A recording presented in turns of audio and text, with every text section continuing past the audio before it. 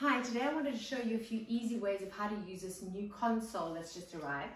It's a set of two that are metal, and what I love about them is how narrow they are and how easy they are to use in so many funny little areas that are quite hard to decorate. So this was just a plain wall with a painting.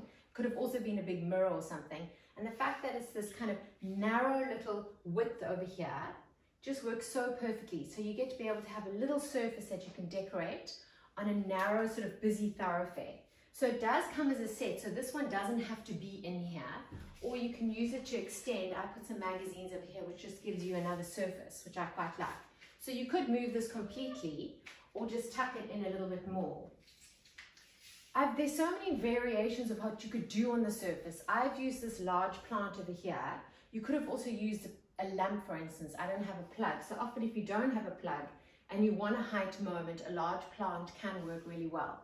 So I think start with something graphic on the one side, and then you can build up on that. So often I do that 1, 2, 3 principle where these magazines over here are sort of slightly off center from the plant, and then do another sort of accent moment on this side. I've done it super simple with just a book and a pretty box over here.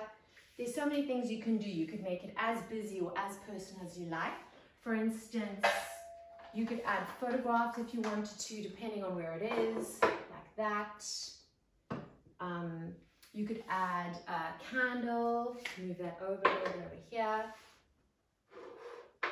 So it's just a really super simple, easy piece of furniture that I think has so many uses. And I love the fact that it's metal, which often will then add a different element to the room.